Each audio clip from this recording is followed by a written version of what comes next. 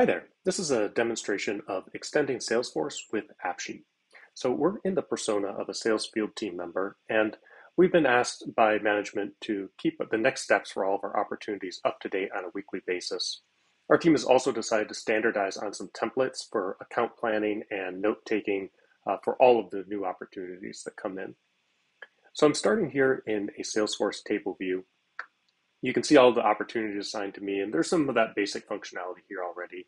I can add next steps, and then when I save that information, we'll see the last modified date updates. So I can kind of do it here. If I start to click into these different opportunities, it's going to open up different tabs for me. And so you can imagine if we're going through all of these ops and looking at any of their details, it can take quite a while and get pretty cluttered here.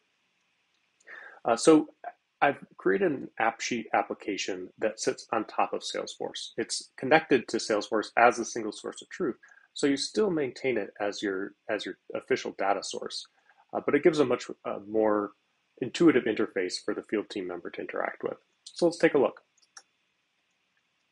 Here's the AppSheet application, and so far kind of similar. We have a list of all the opportunities that are assigned to the logged in user over here.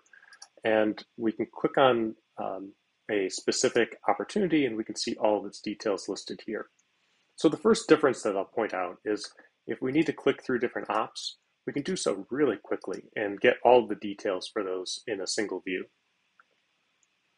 The next thing we can do is make some quick edits. So take this opportunity, for example, we can add next steps here, and then we can go on and continue editing. Each of these changes is going to be synced back to the Salesforce data source asynchronously, which just means that the user doesn't have to wait for it to happen before they can go on to their next task. Now, here's where AppSheet really starts to extend Salesforce. Let's take the Express Logistics opportunity here. I'd like to extend the content that I have in Salesforce with some additional information that's important for me in tracking which ops I should be prioritizing. In this case, I created a button to add a strategy. So when I do that, AppSheet has created these additional fields. These are for me personally, and they're customizable, and they're outside of Salesforce. So this allows me to track day-to-day notes and create a subjective status. So this, for me, might be a balance between the opportunity size versus the likelihood for it to close.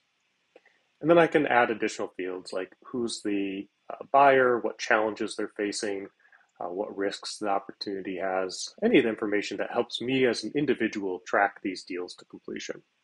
When I created the strategy, it triggered an automation in AppSheet. So if I scroll down to the bottom of the opportunity details here, we'll see a couple technical milestones were created, the account plan and the running notes. I can go ahead and open that up, and we'll see this used a template that I have saved, and when the automation executed, it called an AppScript function, copied that template, and put it into my Google Drive. So we can see that here. This is the Express Logistics and Transport account plan.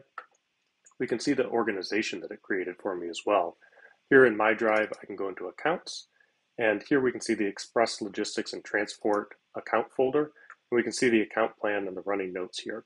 So it automatically did a lot of the account notification that I would, account organization that I would have had to do manually otherwise.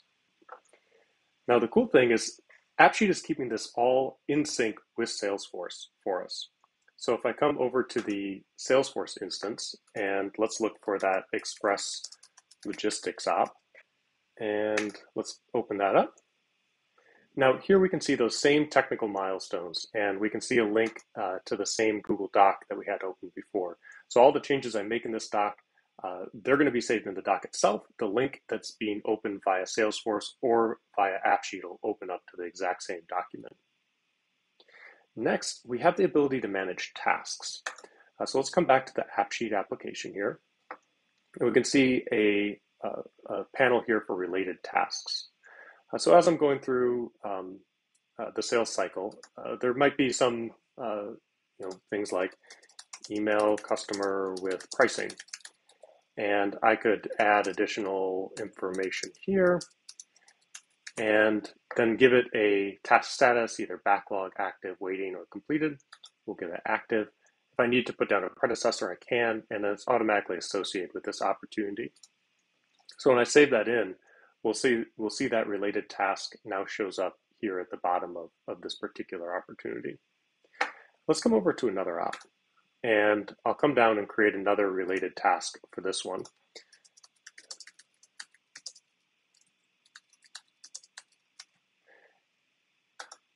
And let's put this one into the backlog. And I'll go ahead and save it. I also created another view specifically for managing these tasks. So we can come over to the Kanban view here, and we can see categories for the backlog, active, and waiting. And if I click on any of these tasks, then the details will pop up over here. So I can use this to move tasks back and forth between the different categories and then prioritize them within each category. We also are keeping this information in sync with Salesforce as well. So let's come back to the Express Logistics opportunity here. We'll resync the page, and then we should see the AppSheet tasks will be populated with that new task that we created over on the AppSheet side. So the outcome of this solution is keeping Salesforce as your primary source of truth. That's important for large organizations. However, it's adding the customizability of AppSheet and the low latency experience of clicking through an AppSheet dashboard to see many records and their details all in one place. This is, of course, just one example of how we can extend Salesforce with AppSheet. The cool thing about AppSheet is it didn't take any code to create this app. For my sales team, if people would like to create unique applications for smaller groups, no problem, we can do that.